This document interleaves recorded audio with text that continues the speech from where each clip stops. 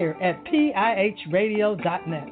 Call into the studio with your questions and comments, 347-945-7433. And now, broadcasting from the Partners in Health and Biz studio, here's Wendy.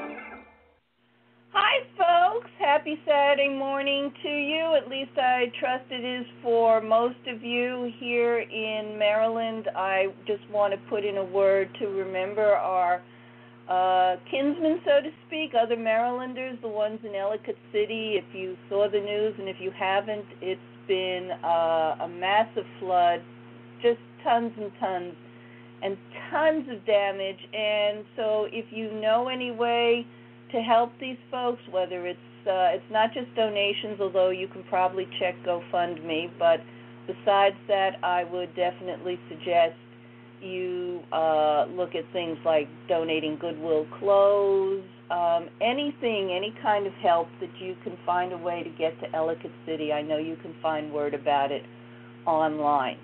So anyway, I am expecting, and for some reason he's having call-in problems, but I am expecting a great guest today. The show is about mouthing off, and I think he's finally got in. Is that you, Doctor? It is. I'm here. Okay. Well, let me just tell people a little bit about you and give them a background of why you're here, and we will move forward, okay? Great. Okay. So this is Dr. Charles Doring, and he is a native and a graduate of the University of Maryland School of Dentistry, and then he completed his dental practice residency at Georgetown University Hospital. He is currently a partner in the dental practice of North Bethesda Dental Associates in Rockville, Maryland. I always want to say association, sorry. And I will tell you, I could give you, even his short bio is 2 miles long, so I've summarized it. He has done legislative work. He has awards, including a mastership award from the Academy of General Dentistry.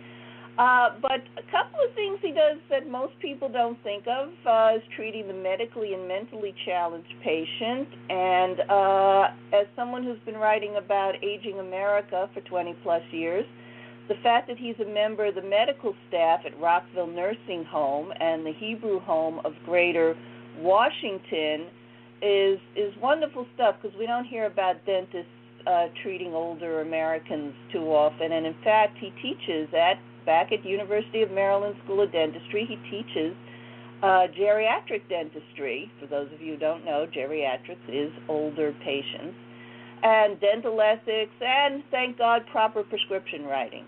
And in case he has not enough to do in that humongous spare time, he and his wife, still here in Maryland obviously, engage in model railroading, gardening, and cooking. So how's that for a sort of brief description, Doctor? Excellent. Excellent. Okay. So let me tell people what got you here. I got in contact with the American Dental Association, and they put us together. And it's all because I read an article in the March-April issue of Saturday Evening Post, and it's called Putting the Mouth Back in the Body, which, to be honest with you, it's not the greatest headline I ever heard, but okay. And it's talking about how the dental profession is very often over the years, starting way back, and maybe even today, you can address that as we get really started. Dentists have been pushed behind the quote-unquote regular physicians. And there's even a quote I pulled out from Charles Mayo, who is the founder of the Mayo Clinic, the Mayo Foundation in Rochester, Minnesota. And it says here, he acknowledged that some of his patients had complained about being left toothless, but he was convinced that the oral cavity was the seat of most illness. In children, the quote goes, the tonsils and mouth probably carry 80% of the infective diseases that cause so much trouble in later life, he noted, and therefore it says total clearance a.k.a. the removal of all the teeth, remained widely recommended. So, thank God I don't think we do it that way anymore, Dr. Doring, but tell No, listeners we don't. why thank God. Why should we all understand why dentists really need to be better respected? Even today, we need to do it.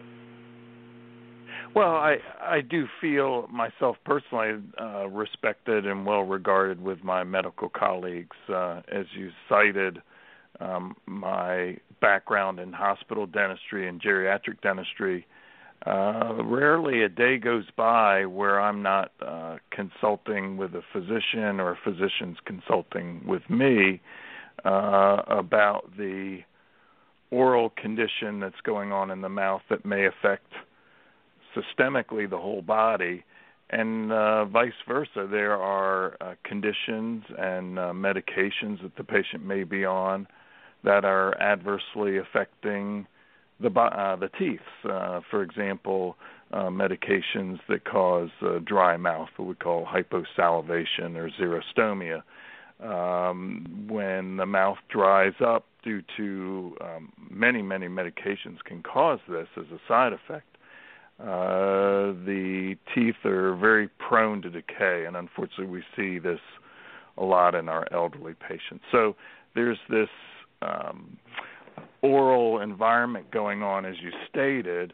It's the first part of our digestive system, and we swallow this, we inhale this, so it's important that the mouth, tongue, teeth are clean and limiting the amount of bacteria. Okay. And you say elderly patients, and I see journal articles with this, and as I say, I've been reporting on Aging America for 20-something years.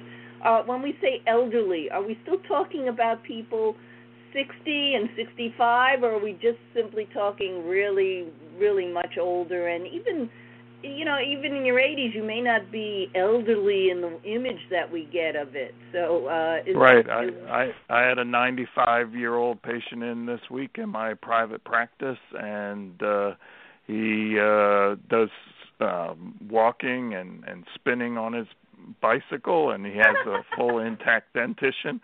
So, that just states there used to be the thought as you got older, it's just natural to lose your teeth, and that's not the case. You can live a full life with a full intact dentition under the right conditions, and certainly this patient has that. The other flip of the coin is there are patients that I treat that have been in motor vehicle accidents, electrocutions. Ooh.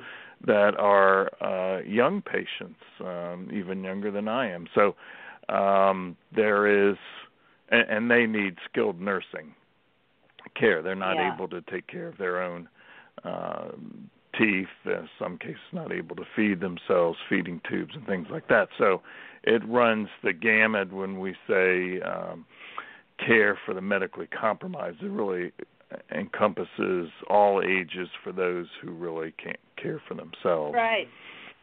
And it doesn't even have to be permanent. I had my arm in a sling once, and brushing my teeth was driving me nuts, not being able to do it in the other hand that well.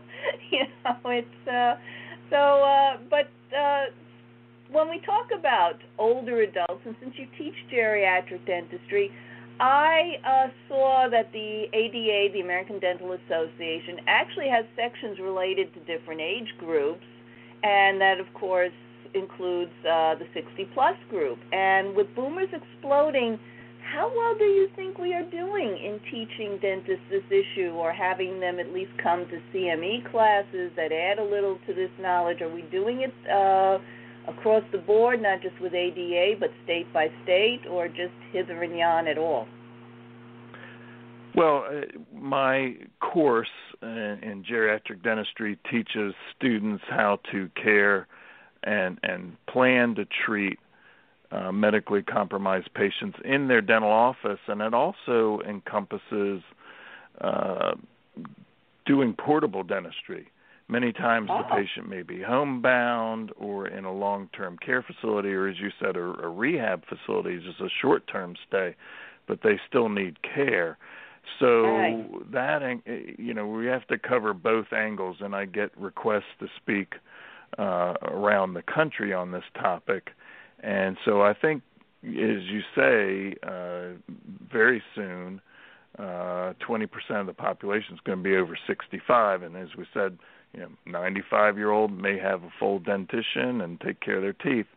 But I think we need to prepare all adults as they enter into a stage where they might develop a health issue that might hinder their ability or cause dry mouth, that we best prepare them through routine checkups and periodic x-rays and making sure that if there is a challenge that they're ready for it. And then we work with dental hygienists to make sure that there's fluoride applications, proper hygiene training. We also work with nurses' aides, nursing staff in long-term care facilities, because they're the ones that are going to be providing the daily care. That's one of their duties, so we really stress that.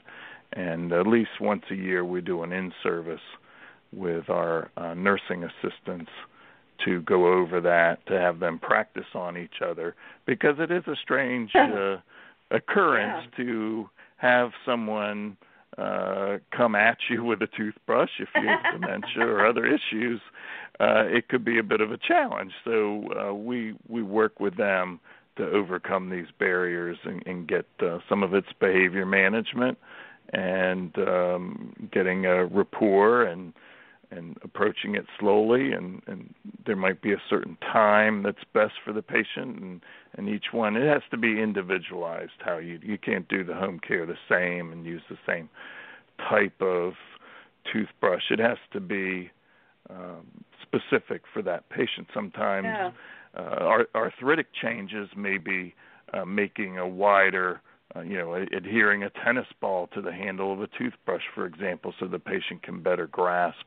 Little tricks like that we teach in our courses. So I think that's helpful for the patient as well as the nursing team for seeing their patients again. Well, believe it or not, I'm down to 2 minutes, so I'm going to thank Dr. Charles Doring. And Doctor, remind folks, what is the name of your practice? You're in Rockville?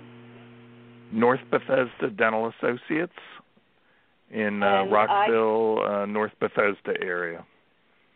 I can't thank you enough, not only for the practice you do there and the teaching at the University of Maryland, but the wonderful extra help you're teaching folks about geriatric dentistry and helping people with all sorts of disabilities. So I thank Dr. Charles Doring, and I'm going to give you a brief reminder. My name is Wendy Myeroff. I am the Biz partner of Partners in Health and Biz, and we welcome you to our show every week. Gail Dixon, our founder, and the lady who talks more about wellness. She's back next week, so keep checking social media and our webpage and so forth, and you will find more about us. Doctor, I thank you again. I can't thank you enough. Thank you for the opportunity. Well, thank you for coming on board. You enjoy the rest of Saturday, folks, and this is Wendy Myeroff. I am also WM Medical Communications, serving Baltimore and all the way anywhere else you'd like to think about. Thanks again. Have a great Saturday, folks, and everybody say good wishes to Ellicott City and anywhere else you know people are needing help, especially today with their dental care. So thank you so much. Take care, and happy Saturday. Bye-bye.